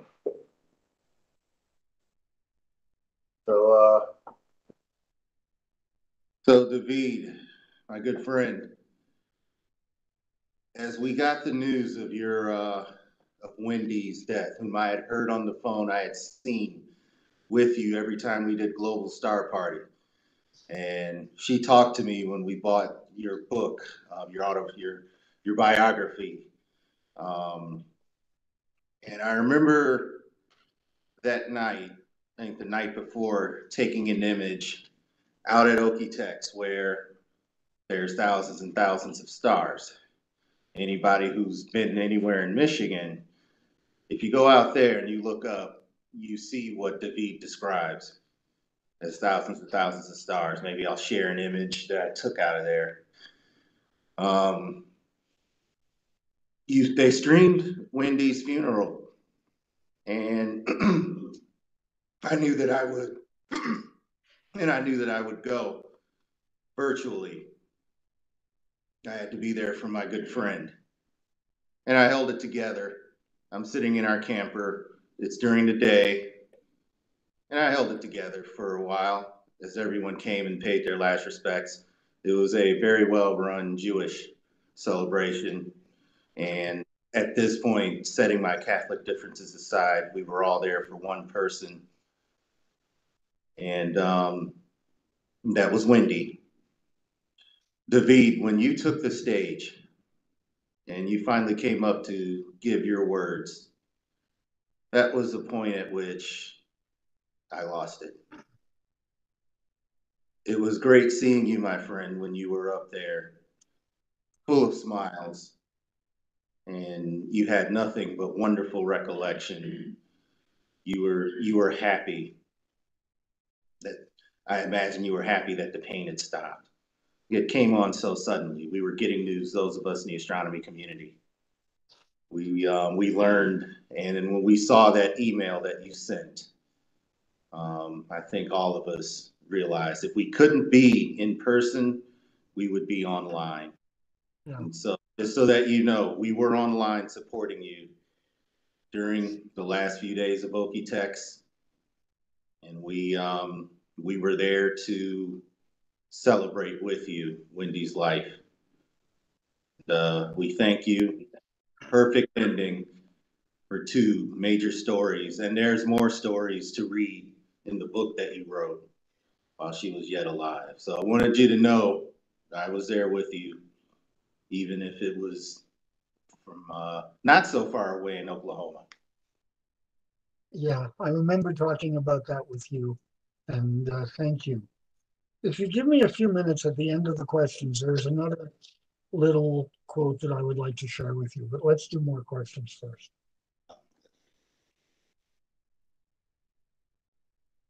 No questions? We have a question in the audience. To this is sort of a interesting question. The green comet, does anybody know what's green? Is it green? Yes. I'm having difficulty hearing you. We'll repeat the I'll question. Repeat the question. Question has to do with why this current comet is green. Do you have any comment on that, David? Yeah, that's a really good question. I'm glad you asked it. It ain't green. I mean, if you want it to be green, take a picture of it, put it in Photoshop, bring up the green filters, and then you'll have a green comet. That's the only way you're going to make this as green. Peter Jedicke, who is in the audience right now, he said that it's the dicarbon molecule that can give it the green tinge, but the C2. But whatever it is, I've never really seen it much as green. I've seen it as like every other comet, but it has its own. It has this beautiful tail that we noticed last night, a very broad fan-shaped tail. One of us saw a spiked tail as well, but I couldn't confirm that, and neither could Peter. But anyway, there was a lot of stuff going on like that. Good question. Thank you for asking, but it wasn't green. Any other question? I have a question. David, you spent a few years looking for comets before you found one.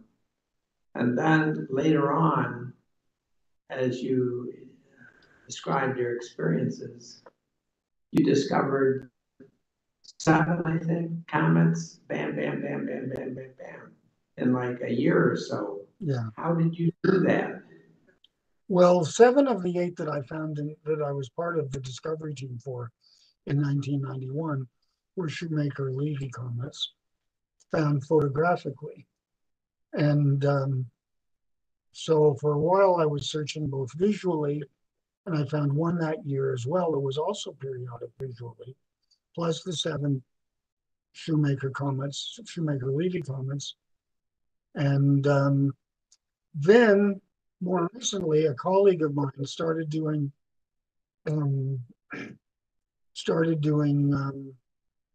what do we call it?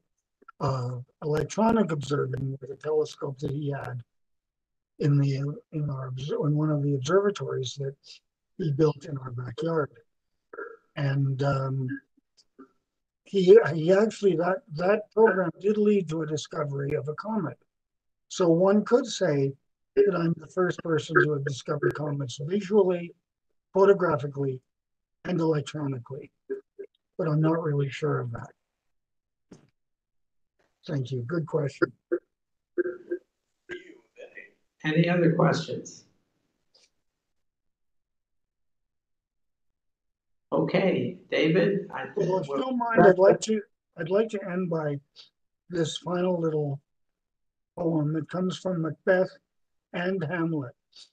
And the part from Hamlet is a direct stealing from King Charles, who said the same words in memory of his mom, Queen Elizabeth II.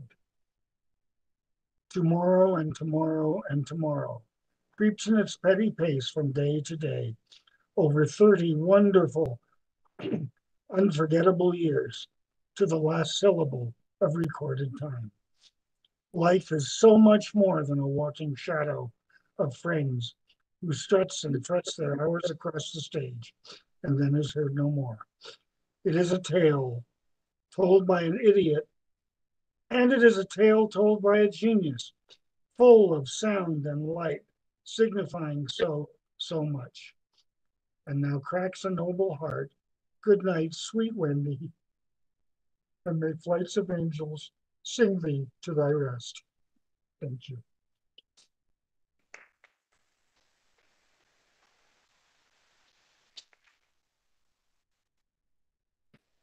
I'm gonna send our video just so that you can see the crowd. Here they are. We were all watching. And now if you want to give David a round of applause, he can now see you. Thank you. Thank you so much. I hope to come and do an in-person presentation to you at some point, but that'll be a while. I think. That would be awesome. Yeah. I need to go in person to Arizona. I still owe a drive. Yeah, out you do. to Arizona, so I am going to work on that. All right. So back to our president, Bob Tremblay, to close. All right, well, that concludes tonight's meeting. Thank you for coming, everyone. We typically go to the Red Coat Tavern after this, but if you're going to order, you better leave soon because they stop taking orders in what 10 minutes or something like that. So, our next meeting will be a virtual Macomb on the 16th. So, see you then. Good night, everyone.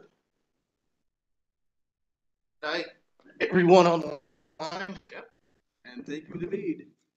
Yep. Turn this.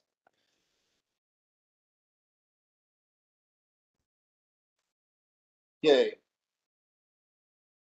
So yeah, we preserved our bandwidth, but it looks like we probably could have gotten away without doing that. What's David's last name? It's Levy, David Levy.